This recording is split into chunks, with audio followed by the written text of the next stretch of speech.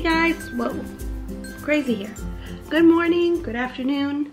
I hope you're having a wonderful week. Welcome back to my channel. This is the Little Bean and Me podcast channel. My name is Kayleen and I'll be your host. I am very thankful to all of you. Thank you so much to all my new subscribers. I've had a few new subscribers lately. And welcome back if you're a returning viewer. I am the principal fiber artist and yarn dyer behind Little Bean Loves Hand Painted Yarn and Little Bean Crochet on Etsy. And as always, I'll put the information on the screen.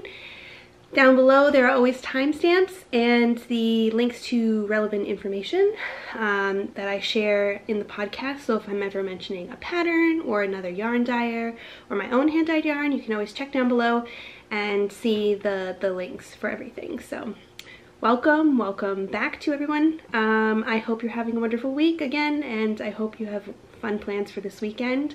It is after Halloween. Yay! And that's all. That madness is finished.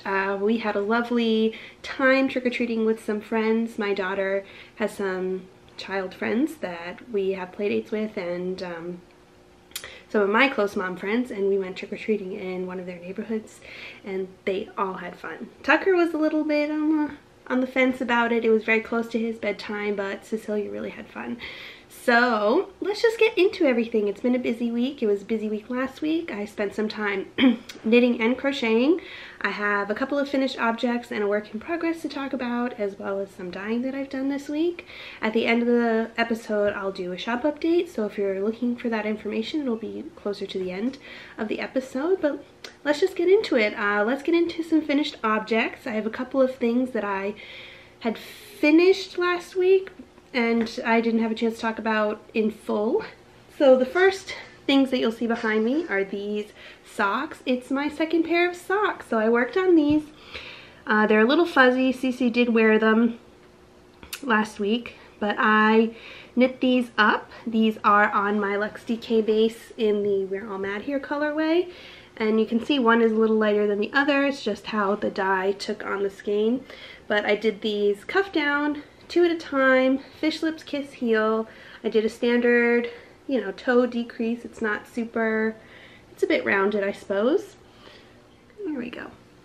So I just did a standard toe decrease. Every other row is decreased, and then I did a Kitchener stitch on the toe that I did the right way this time, which I wanted to share.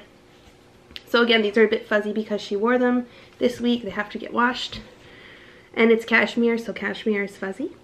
But as you can see here, I successfully Kitchenered this toe and the other toe. So it actually looks the way it's supposed to look.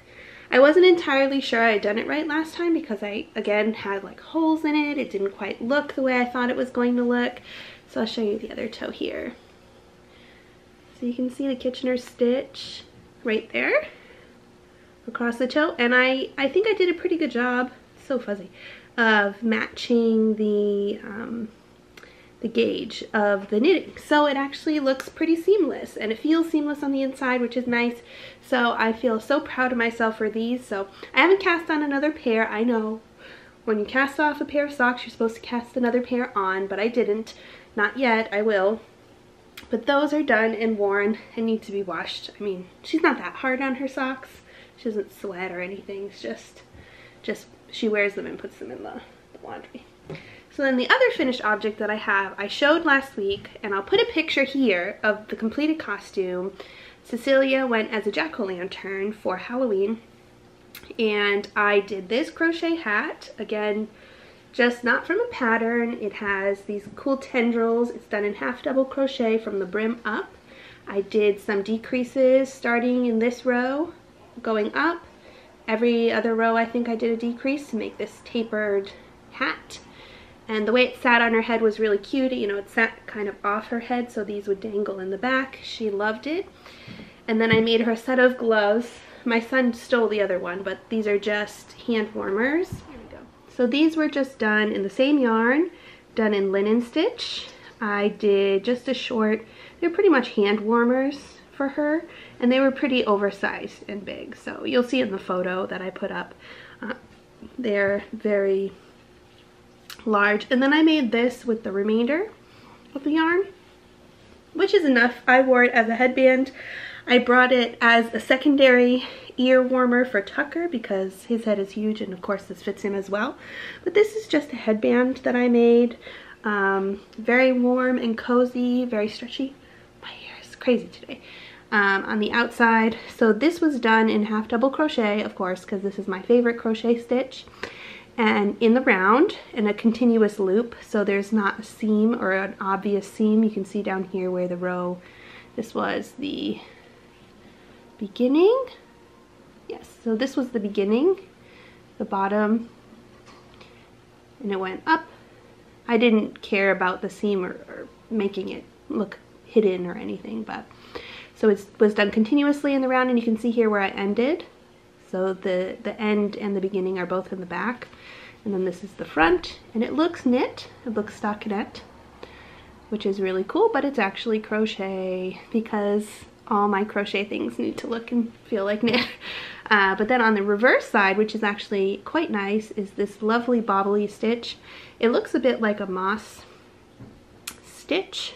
Also very stretchy, and I think this headband looks good either way, whether you have the knit part on the outside or you have this lovely mossy pattern on the outside. I think it looks nice either way, and I'm more of a headband person, mostly because I always wear my hair up in a bun.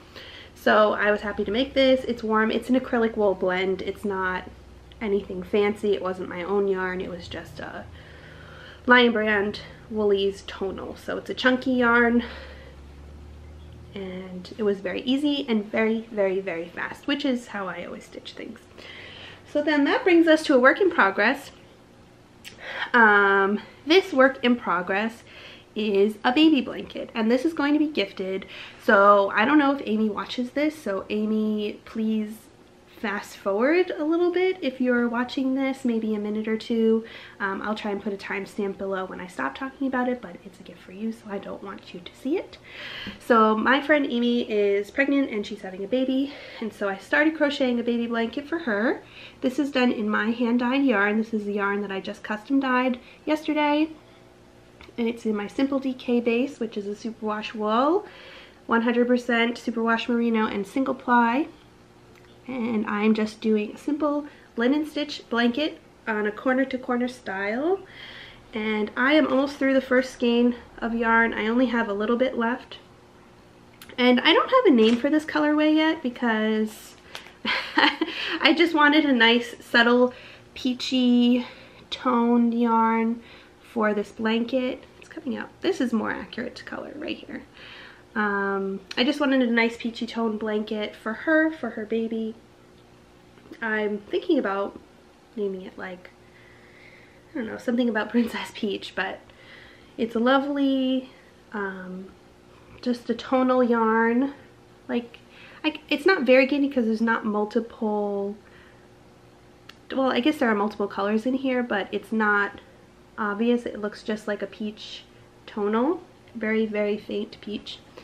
So I am working on that. I started that this morning. I'll probably finish it later tonight. So you may not see a picture here on the podcast or see it on the podcast, but I definitely will put it up on my Instagram. So if you're interested to see this project finished, check out my Instagram.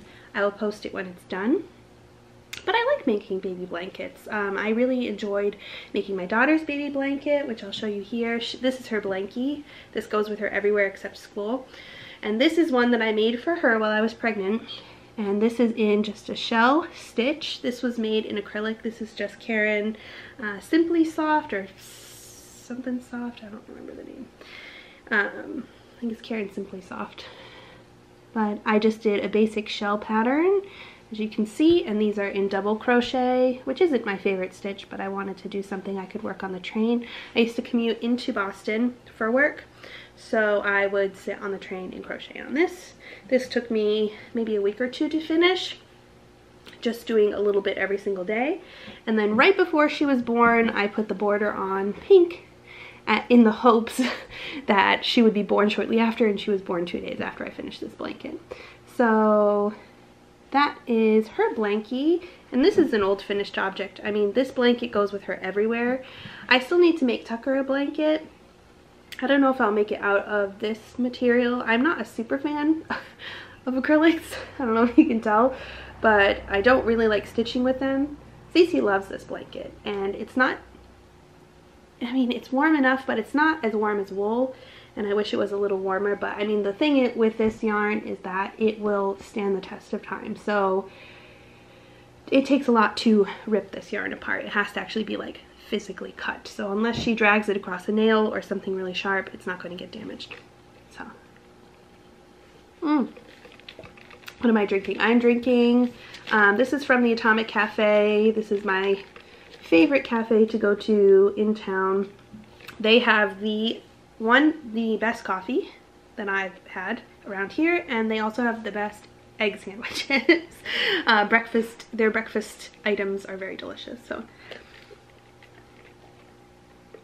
yes, it's November. Yes, I'm drinking iced coffee. I'm from New England. I don't stop drinking iced coffee maybe till February, so, and that's only for like a month, and then I start drinking iced coffee again. When I'm home, it's funny. I drink hot coffee, but then when I go out, I always get iced coffee. I don't know why. I just prefer it. Okay, so let's get on to dyeing. I've done a lot of dyeing this week. I had several custom orders come in, and I got my new base. Well, not my new base. I got my Simple Sock base back in, and I hadn't dyed on it yet. I just finished organizing my yarn room, which is also our guest room, and our ellipticals in that room. There's a lot of things in that room. But it's where I organize my whole yarn stash, including the yarn that I'm going to dye. And so I dyed up a bunch of yarn, which I have right here, and I'll just show you in just a second. Okay, so I'll show you this yarn that I dyed up. I have yarn on several bases, but I'm just going to talk about the colors and kind of what I was dyeing. So this I'll show you first. Oh, the light changed. I'm sorry about that. The sun must have gone in. So this is the peach yarn that I was just showing you on my Simple DK base. Oh, it changed again. The sun came back out. Sorry about that. I use natural lighting when I'm filming. So this is that peach color. I might have this in the shop. I don't know. It depends how much of this I used. I dyed 4 skeins for the blanket, but I might only use 3. So we'll see. But this is a really pretty color. I'm thinking I'm going to put it in as a repeatable colorway. It's just a very soft, neutral peach. And I like it. And it makes me want to like just hug and squish the yarn all day long. So I dyed a lot.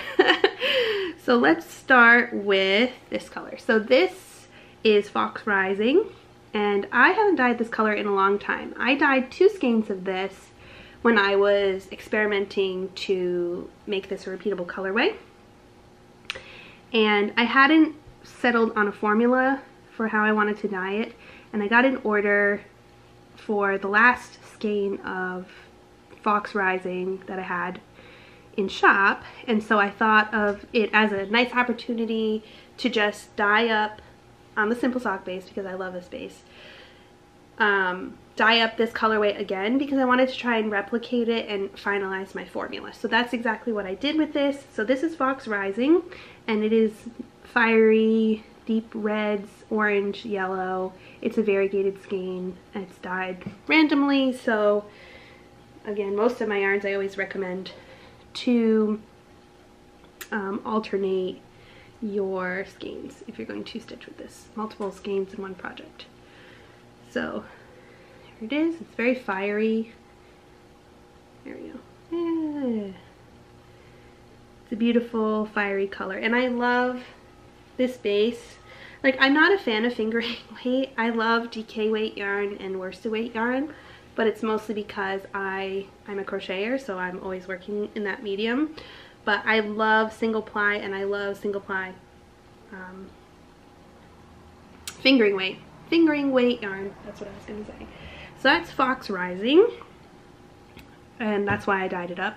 I also did an Anarchy color. This is the last one I have up. It's already in the shop, but this is the restricted section.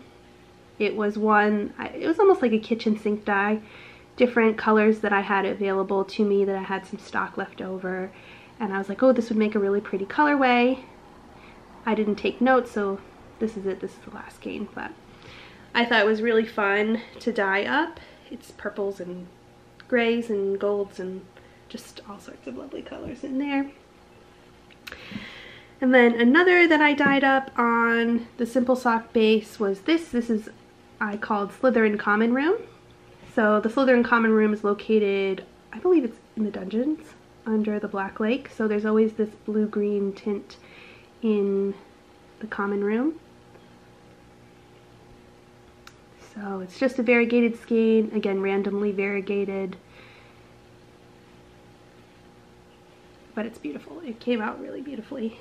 And then another one that I dyed on my simple base was this one, and I wanted to use more peach. I really like peach, the color, because it's nice and warm, but I called this one Molly Weasley. So another peach variegated skein. This was really fun to dye. I think it was only 3 colors. It's 3 colors in this.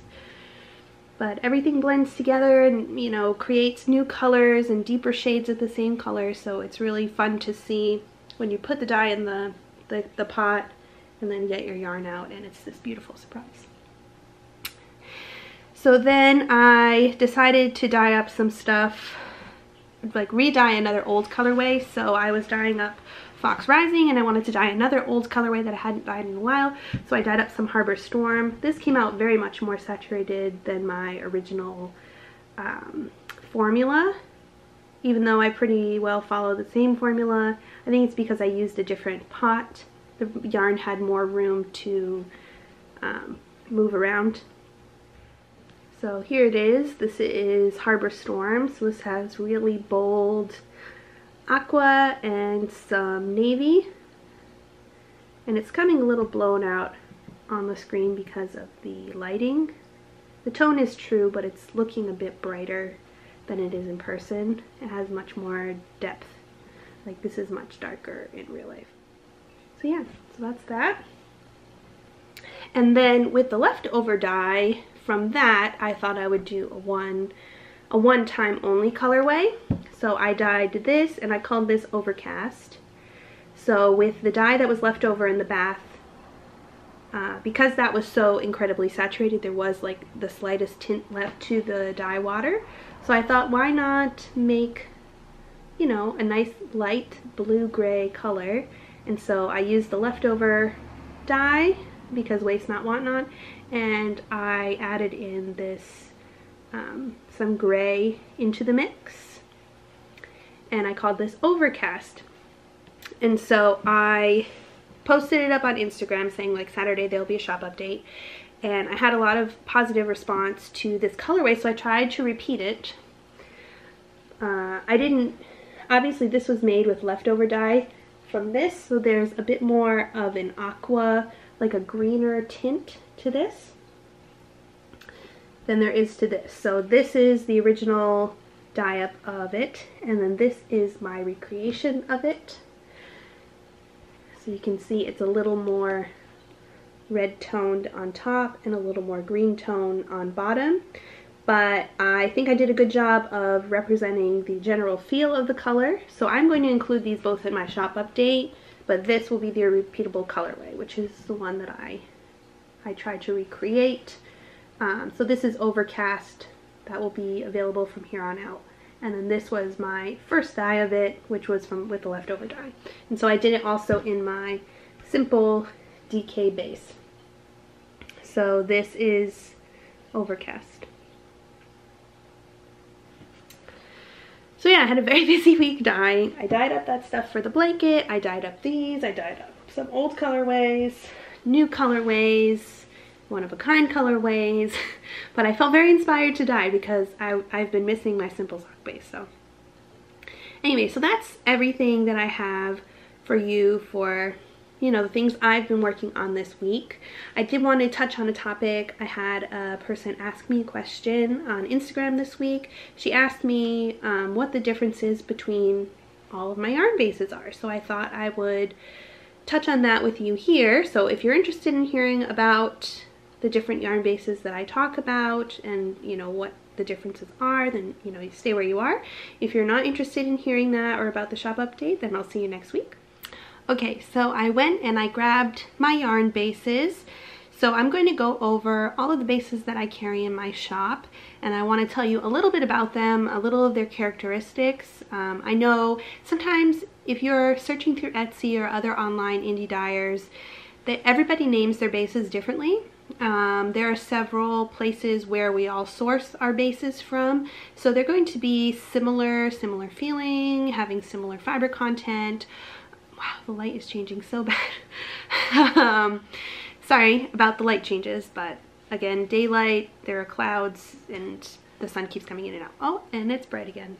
It's bright again. Anyway, so we name our bases different things, you know, based on our brand. You know, some name them like in certain categories, like Littlebean Fiber Arts has a lot of drama, you know, so it's like their showstopper base, and other bases that are like dealing with like acting or drama. And then I think, is it Molly Girl Fibers? She has like a hard rock sock and acoustic sock, and you know, it's all about like music. So even though we name our yarns differently, they all, some of them are very similar or the same type of base, the same kind of fiber content. So I just wanted to go over, you know, from bottom to top, from the least expensive base that I offer through the most expensive base that I offer, not counting sock blanks, because sock blanks are made of my everyday sock, which is a 4-ply 75/25,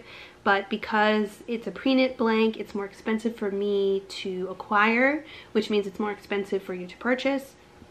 And also depending on the dye technique, if I'm doing stenciling or painting or something that's really hand intensive where I'm doing it physically on the blank, that would push the price up a little bit because of my own labor. Excuse me. So I wanted to go over all of the bases, and then I'll show you characteristics of the bases as well. So we're going to start with the simple set. So Simple DK and Simple Sock. These are my 100% superwash merino bases. They are both single ply, which is why they're both named Simple DK and Simple Sock. So this is Simple DK. This is the yarn that I showed you that I just dyed. Now these simple bases bloom. When they are dyed, like soaked, dyed, and dried, you can see that they bloom. So even though it's a DK weight yarn, it puffs up more after it's dyed and it becomes much more fluffy. So you can see the difference between this undyed skein and this dyed skein. They're twisted the same way, but you can see that the bottom skein is much airier and fluffier than the top skein. So that's what it looks like after it's been dyed and dried. This is Simple DK. And then the same thing with Simple Sock. It's a little more dramatic with Simple Sock because of the weight of the yarn. So this is a fingering weight yarn. And then after it is dyed and dried, this is what it looks like. So you can see that the fiber puffs up and becomes much fluffier, much more squishy, a lot less floppy. So this is undyed, and this was just dyed this week.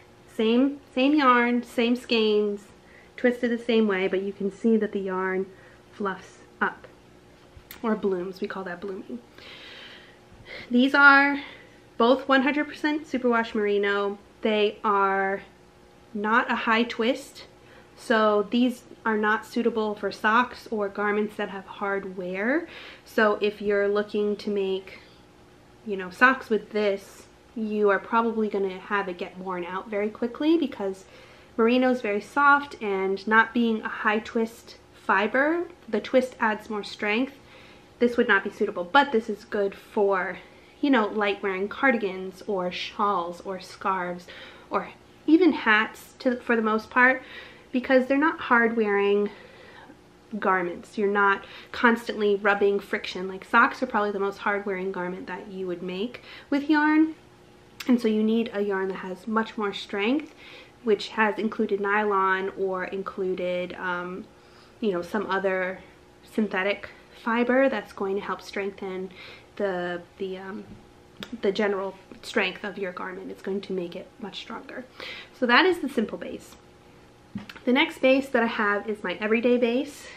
This is my standard sock yarn.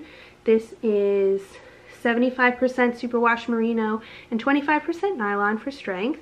Very, very soft, very squishy, very easy to stitch. It is a 4-ply yarn, so it's not as puffy as a 2-ply or bouncy as a 2-ply, but it's very strong. So after it is dyed, again, there is a slight bloom to the fiber, but it's not as dramatic as it is for the single ply.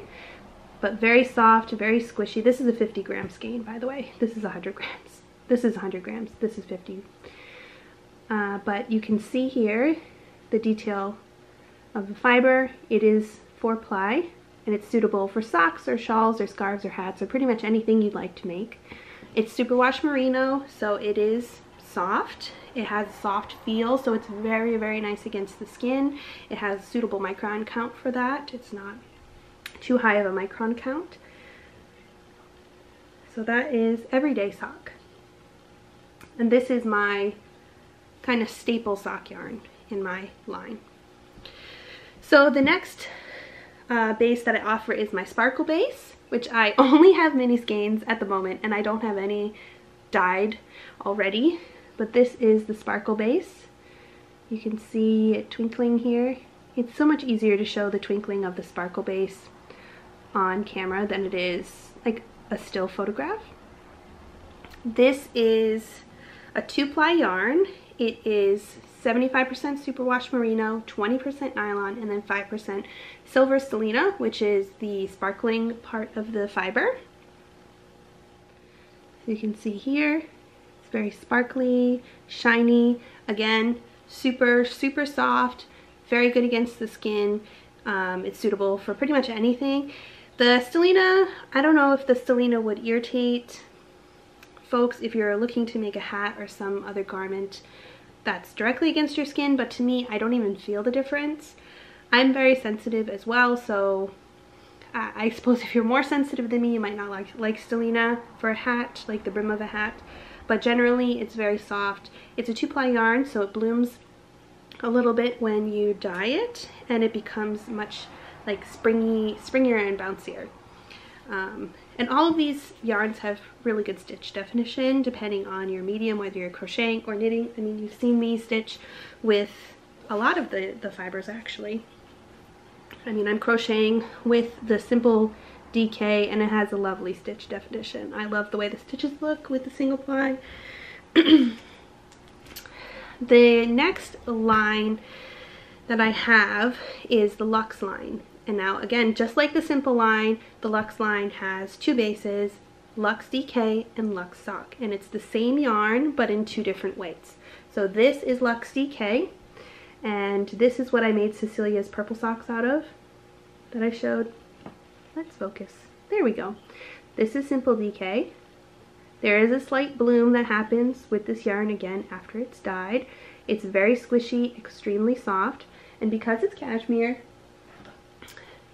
you can use it for socks, but you have to know that cashmere does have a halo. I don't know if you can see this halo here. Here it is, right here.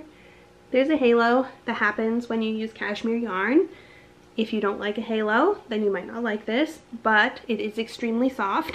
It is my favorite yarn. I want to make all the hats and all of the scarves and everything out of this. But this is the DK weight, and then this is the sock weight. So it's just a difference in the diameter of the yarn. So they're both 4-ply. It's an 80-10-10 merino, superwash merino, cashmere, and nylon. So 80% superwash merino, 10% cashmere, 10% nylon for strength.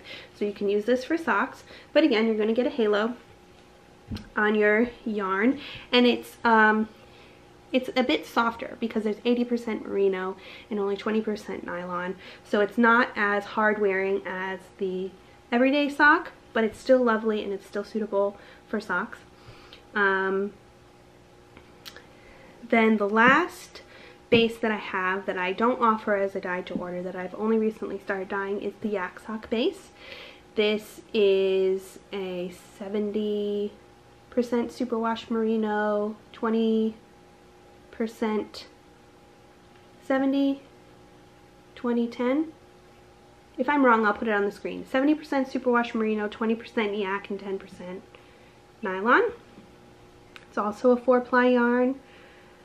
I enjoy 4-ply yarns because of the strength of them, and I enjoy the stitch definition. But this is, again, bare yarn. It does bloom slightly when it is dyed, but it's not a ton of blooming. Again, it's probably akin to the everyday sock. It's a similar ply, similar fiber content. Again, very, very soft, suitable for against the skin. It's a gray base, so any colorway that I dye on this is going to have a more muted tone. So you've seen me put up the Rainbow set, which I can put some pictures, I suppose, if I'm in the mood to edit. The Rainbow set, which was done with a bare skein and then some mini skeins dyed over the bare yarn, so Roy G. Biv. I did the Pygmy Puff colorway, which was this base, but it was a fluorescent pink that went over, or fluorescent purple that went over it, and it gave it this lovely muted tone. So this is one that I'll be experimenting with. So that went in order from least expensive to most expensive.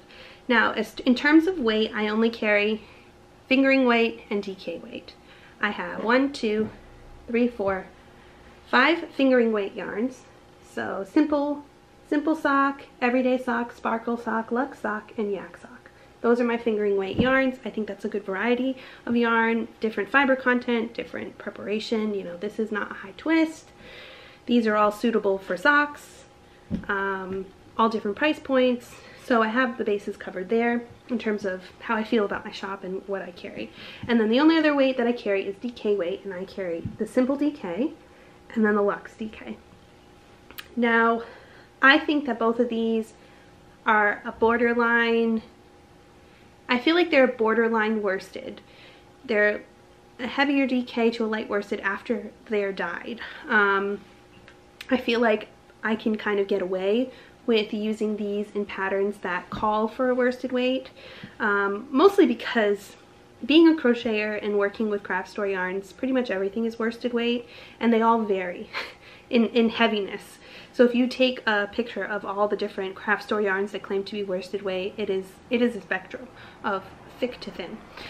So the thing that I feel like I'm missing is a nylon blend, so an everyday worsted, where, wow, it got so bright. Oh, an everyday worsted, so carrying, there we go, this base in a worsted weight, perhaps, and then a bulky weight. I enjoy single ply bulky weight, but I worry if it's 100% merino, it might be too soft, so I would worry about wear. But I think the supplier I have that I use for my yarn carries a bulky weight yarn that does have nylon in it. So I'm thinking that I might add those things to the shop. If they're weights that you're interested in, you know, you can always let me know below. Contact me on Ravelry, Instagram, Etsy, if you're looking to find or see different weights of yarn in my shop. But so far, I feel like I have most everything covered, and I do sell a lot of fingering weight yarn because I dye a lot of sock yarn, and a lot of sock knitters are really enjoying the everyday sock and the MCN. So, and then I have a cult following for the single ply, which once I got back in, I had like a lot of messages, maybe 10 or 15 messages, like PMs saying like, oh my god, are you going to put that live yet? I need that yarn. So hopefully things keep going in the right direction. So yeah, that's what I'm thinking of expansion or carrying more bases, is that I would like to see a worsted, like a proper worsted or Aran weight, and then a bulky weight yarn. Excuse me, I keep coughing. Ugh, how rude, Kayleen. So yeah, so those are the bases that I carry. I hope that was informative for you. If you have questions for me, please don't hesitate to contact me. I'm always happy to answer those questions for you. But yeah, I don't think there's anything else. Shop update will be Saturday at 1 p.m. I will have all these colors that I showed you available for the update, with the exception possibly of this peach color, only because I don't know how much I'm going to use for this blanket that I'm stitching.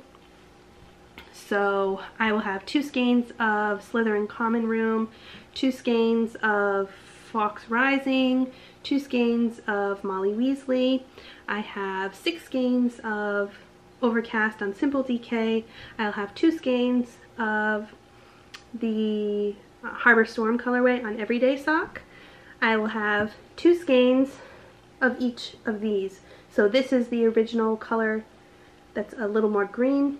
This is the recreation, which is slightly bluier. Let's focus. Don't focus my face. So you can see this is slightly green and this is slightly not green. I hope it's coming across. So I'll have 2 of these and 2 of these. This is what will be in the shop forever. This was a one-off color. I have one of these still available. This is the restricted section.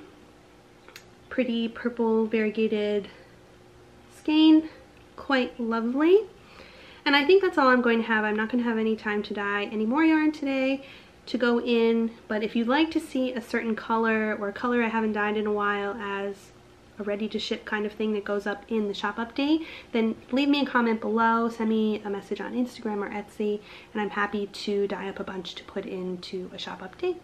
I do get a lot of requests for Never Say Die. I get a lot of requests for Flowers for Dobby, so those might be coming in next week's shop basis, just because there's something that always gets requested as a custom dye. So I hope you enjoyed this podcast today. It is noontime, which might be a record for me finishing this within an hour. I hope that you have a lovely weekend, that you enjoy the start of November here. Christmas is already upon us, people. I've seen so much in the stores already that's geared toward Christmas, so I hope you're getting your Christmas knitting done or Christmas crochet done. And if you have questions, just feel free to contact me. And if you like this, give it a thumbs up. If you've made it this far in the video, wonderful. I hope you enjoyed the whole thing. And if you'd like to see more, please don't forget to subscribe. You can always hit the button down below or somewhere on the video if you're watching this on Ravelry. That way you know when I've uploaded a new video. I am trying to put together some more tutorials. I did put up a tutorial for the broomstick lace. I'll put a link to it on the little corner here. There's a little eye that shows up in the corner.